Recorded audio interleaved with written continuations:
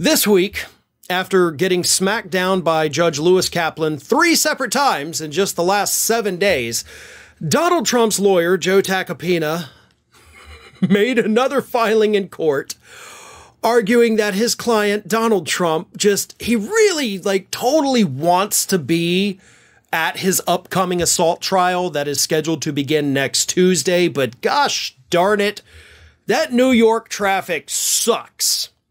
And he doesn't want to make it worse. So Trump's probably going to skip the trial.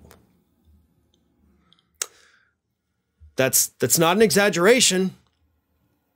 Donald Trump lawyer Joe Tacopina literally told the court that my client's not going to come because of New York traffic.